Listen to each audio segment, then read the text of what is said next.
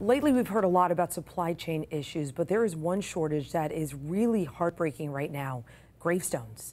From the granite markers themselves to the stencils used to engrave the names of lost loved ones, some of them taken by the very same pandemic that's led to these shortages. 10 Tampa Bay's Eric Glasser explains.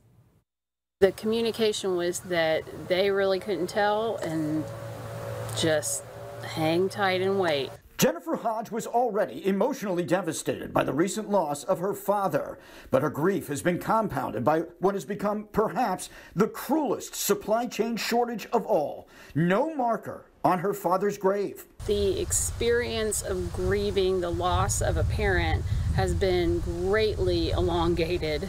You know, the number one question at the memorial service this weekend is where's the headstone? It's incomplete without the stone, so you don't have closure. Terrell Akins operates Mona Lisa monuments in Tampa. Headstones that once took 4 to 6 weeks to make might now take 4 to 6 months. There are shortages of granite and workers to deliver the stone. Same thing that's happening in other industries, the supply chain. And even if they had enough granite, those in the industry say there are other supply chain issues as well. That's because there's a shortage of bronze nameplates, too. Even the rubber stencils used to custom carve the granite. So we're also waiting on stencils, the materials, to actually make the stone.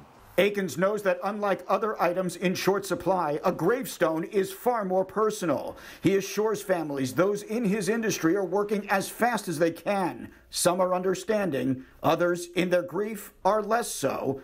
But they try not to take it personally, remaining compassionate, asking for patience. It's compounded.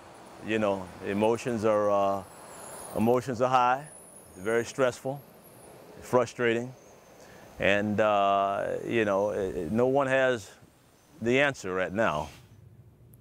Akins says eventually supplies of granite, stencils, and other items used to make gravestones will catch back up with demand, but he doesn't see that happening until maybe the middle of next year. And that's just one of many shortages that we are seeing right now. Toyota is one of the companies recently impacted. It had to pause production at 2 factories in Japan, which means they'll fall short on 3,500 vehicles.